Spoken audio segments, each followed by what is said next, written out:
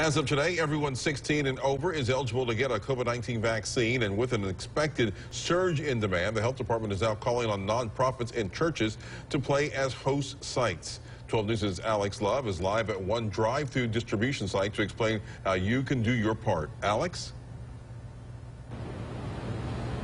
You know, Byron, Smith-Will Stadium has been one of the busiest and most convenient vaccination sites across the whole state. But we have to keep in mind, not everybody lives in the metro area or has the time to travel long distances. Because of shipments growing, the Department of Health is calling on churches, schools, and any nonprofit organizations across all of Mississippi to open their doors. By calling the MSDH vaccine hotline, these outlets can arrange to have the Department of Health come to them in rural areas and set up mobile vaccine drives.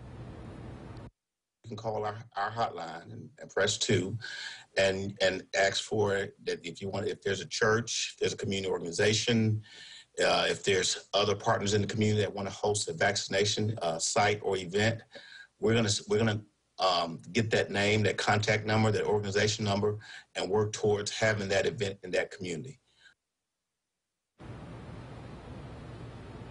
Through the Department of Health and hospital partners, there are currently 24 state and county vaccine distribution drive-through sites across all of Mississippi, but all of them will be closed tomorrow because of the harsh weather. For any rescheduling information, head over to our website, WJTV.com. Live in Jackson, Alex Love, 12 News.